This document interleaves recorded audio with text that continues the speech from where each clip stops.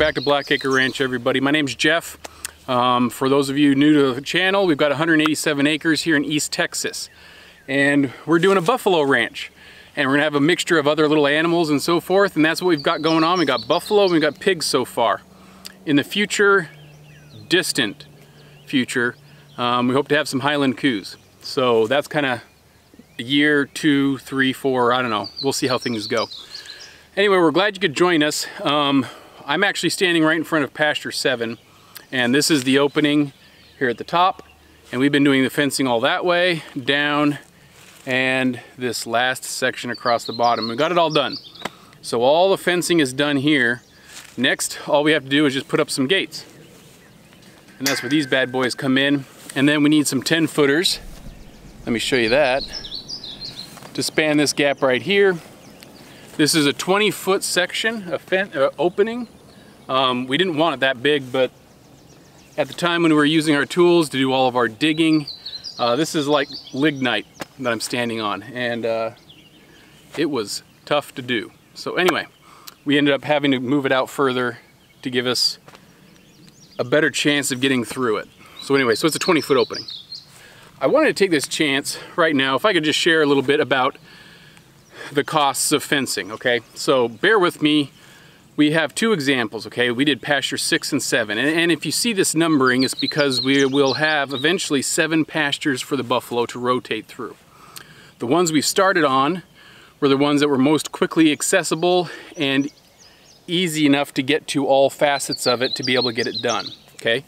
We started this process with some mulchers. They came out with their big machine and they started mulching the fence line. And they went all the way around the bottom section of our pastures, of our property. And so at the very southern side, we have pastures 6 and 7, okay? We spent a lot of time putting a lot of posts in, and we started with pasture 6 first, and we eventually hired that out. Pasture 7, we have not hired out, and we've done it all ourselves. And so what I want to kind of share with you is just kind of what's the cost difference. Why we ended up doing with 7. Maybe these figures and this stuff can help give you some, I guess, understanding as to why we did what we did. But let's kind of go through some of that and figure out what was the difference. Timeline, cost, ease or not easy, was it worth it? That kind of stuff as you plan and do your fence. All right, stick with us. All right, everybody, this is pasture 6. This is the one that we started with first. This is the one we have our buffalo in right now. And they're chilling. When we first started last year, June, we were trying to get the buffalo over here really quick. And it was getting hot. We had been putting all these wood posts up. We hadn't done the T-posts yet, but we got all the wood posts, got down the hill to the southern section, and we're just having a hard time with it. At the time, I was just using this one-man auger to drill these things. So in an effort to speed things up, we got a person to come out to go do things, okay? Now they charge by the linear foot typically, okay? And the cost wasn't outrageous. I mean, it really wasn't. With the idea being that he could probably get it done in 2 to 3 weeks. And he could finish the rest of the whole pasture, blending it with what we've already done. Everything would be set. We could get the buffalo from Steve over, and everything would be fine and dandy, okay? Timeline. It ended up being, now this is about 3,500 feet of linear fence to go around. Timeline ended up being beginning of June, supposed to be 2 to 3 weeks. We finished it, I think, September. So it took like 3.5 months.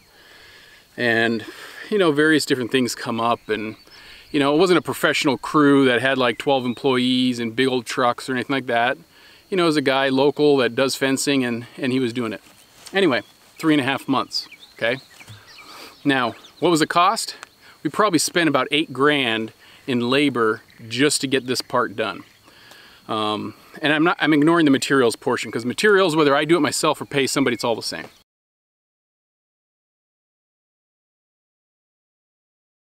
All right, guys, this is the top of pasture 7 again, and pasture 7, how does it compare?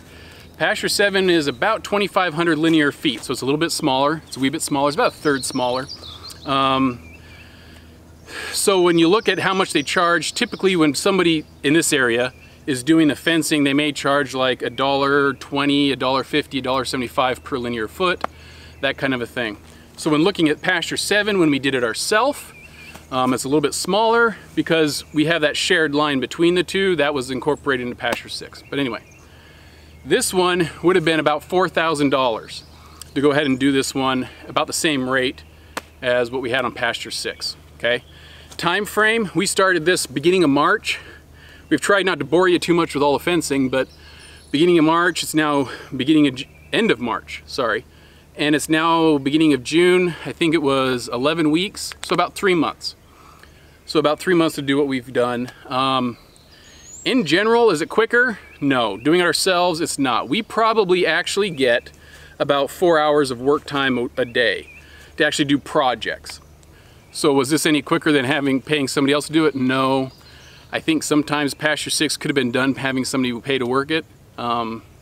Just dumb luck, it never worked out. They just never got it done. So I think generally if you pay to have somebody do it, it will get done faster than you would if you only had 4 hours a day like we do on a Saturday to work everything. So if you look at 11 to 12 weeks, 4 hours, that's like 6 days of full-time work. So this could have been done a lot faster, but we saved $4,000 doing it ourselves. And you know, a lot of people, you just have to realize when you have a ranch and you're doing this all from scratch and you have limited time, you either pay somebody to do it and fork out the cash, or you do it yourself and you save the money, all right? Money doesn't grow on trees. So, you know, we have a lot of plans for everything here, but money doesn't grow on trees, and you can only go as fast as you can physically do it yourself and have time and pay for things to do. So anyway, that's the breakdown. $4,000 would have been the cost. We saved that by doing it ourselves. It took about the same time. It is a little bit smaller, about a third smaller than Pasture 6. So you guys make your decision. Do you guys do it yourself, or do you pay somebody to do it?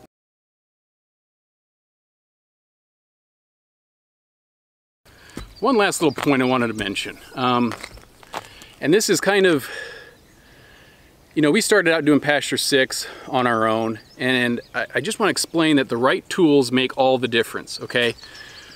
We started out doing this with hand augers, motorized hand augers, and it was just a beatdown, man. It was just a beatdown. We eventually spent the money on a Dan User's EP615 front-mounted loader auger, and that has made it so much easier. It was a large outlay, but it made it so much easier. T-post, we have a manual T-post driver, bam, bam, bam. That sucks, like, it just sucks. So we spent 300 bucks and got a T-post driver, a gas-powered one. Oh man, that has been like a godsend, okay? Tools and having the right tools make all the difference. And you need to look to kind of see, well, what's your project size, and does it make the common sense approach to just buy it if you can and invest that, or do you not? We made the decision to invest in getting this equipment so we could do the fence ourselves. We know it takes a long time, and it sucks being out here. It's muggy. I feel like I got mosquitoes all over me, but there's only so much money. To give you some perspective on money, I had somebody quote just getting the perimeter of our place, which is probably about 4 miles of a perimeter. And when I quote, they came back with a quote of $130,000. And people, you'll find on YouTube, spend hundreds of thousands of dollars on fencing. Aluminum post, woven wire, they'll get everything done. The price came out to $10 a linear foot. Like, holy crap, who's paying $10 a linear foot? Get your butt out there and go do it. Well, do you have the time? Do you have the money? And is it worth it to you? You know, what kind of quality? So those are the 3 things you got to evaluate. I was not going to spend $120,000, $130,000 for them to come out and do my fencing. Screw that, man. So we're doing it. Yay, lucky us, right? And I'm trying not to bore you too much with fencing, so we're trying not to show you every detail of fencing, because frankly, fencing is going to go on forever. But Pasture 7's done. We're moving on. We just have gates to hang left, and I think, oh, a couple little things. A septic we got to fill, some crap that's in here, and got to cordon off some stuff, but it's almost done, man. Fence is done. So we're going to take a break for a little while on fencing, And we have actually another project coming up here in a couple weeks maybe I'll start doing. And I think that's gonna be exciting, so stay tuned for that, all right? Let's get this thing wrapped up. With you, I wanna stay with